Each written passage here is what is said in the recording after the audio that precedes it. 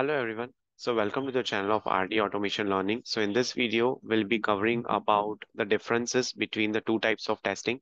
So many a times when people are going for manual testing job opportunities, they might get this interview question. What is the difference between the ad hoc testing and the exploratory testing? So having said that, we'll be looking into the answer of this question and we'll be continuing with the testing fundamentals playlist today as well. So both are informal testing types, okay, whether it's ad hoc or whether it's exploratory. But by the end of this video, you'll get a very clear clarity that what is the difference between the two. If you are getting the question in an interview that you don't have any documentation, you don't have any FRD, any BRD, then what are you going to do? So in that case, which testing will you perform?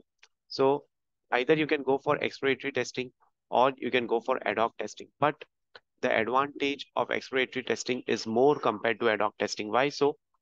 So we'll be seeing this particular document.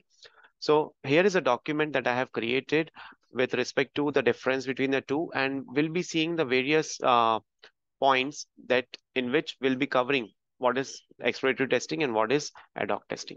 So let's say if you are doing exploratory testing. So one of the scenario is you are testing a new e-commerce website's checkout process. Now the checkout process is new. You don't have any documentation. You don't have any user story. You don't have any requirement. So what you would do is you would create a charter. You'll create a charter and you'll come up with a learning phase. So what you will do, as it's an e-commerce website, so you will go through the various e-commerce websites such as Flipkart is there, Amazon is there, Meesho.com is there, and you will identify how the checkout processes are working in that particular websites. Accordingly, you will learn those aspects and then you will implement into your testing.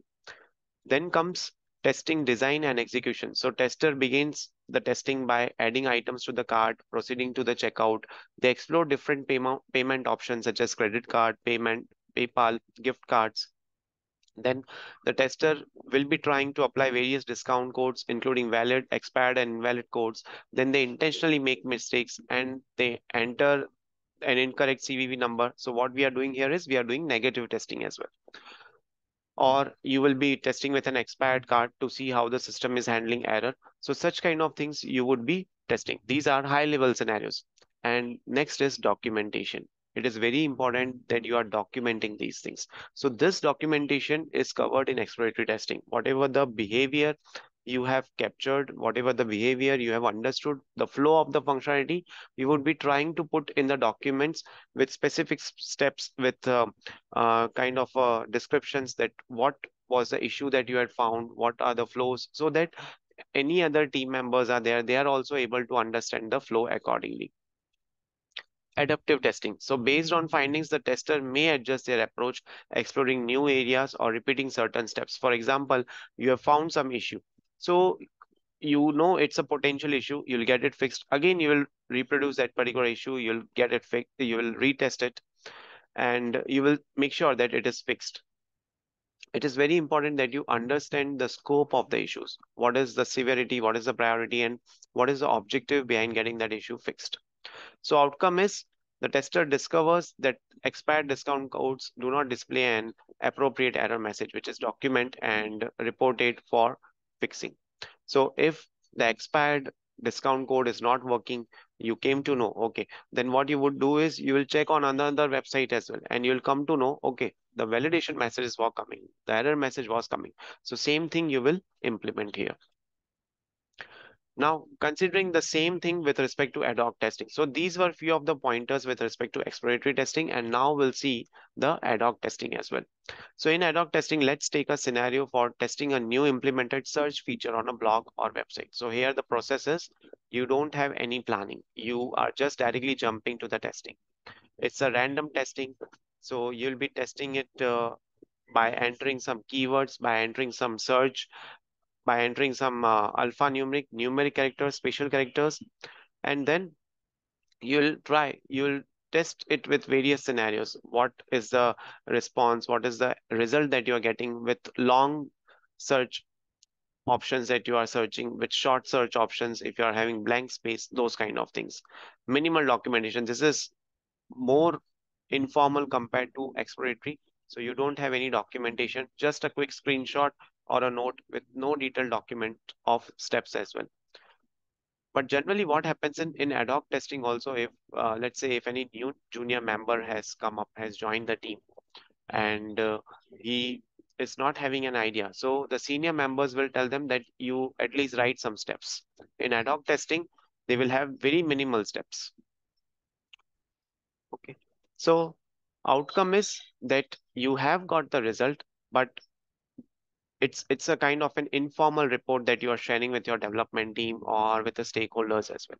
Now, what is the summary of the differences? So we saw what is exploratory testing. We discussed various points in that, whether we have a learning curve, what would be the approach, how would be the test scenarios planned, would there be documentation or not? And then we saw the same pointers for ad hoc testing. Now, just highlighting here the summary of the differences between the two. So one is structured and intent. So exploratory testing is more structured, right? You are going for a proper documentation. You are sharing your findings in a formal manner. In ad hoc testing, it is not like that.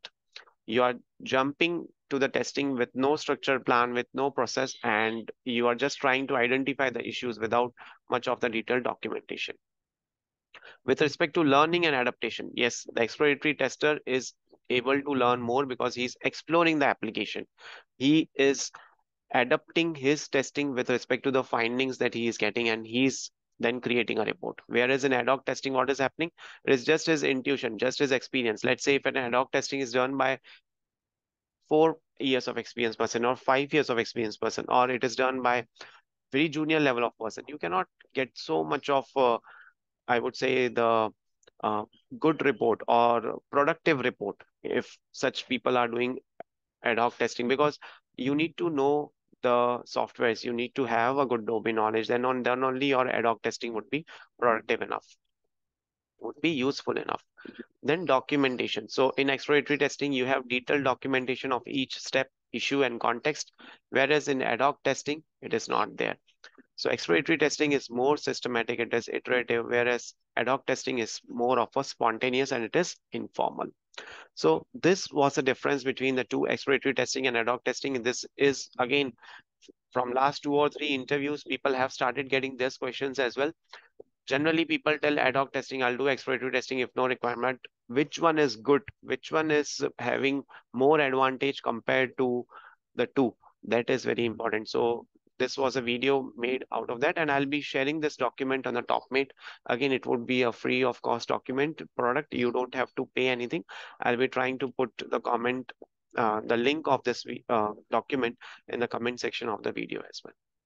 That's it for this video. Thank you so much for watching this video and stay tuned for more updates.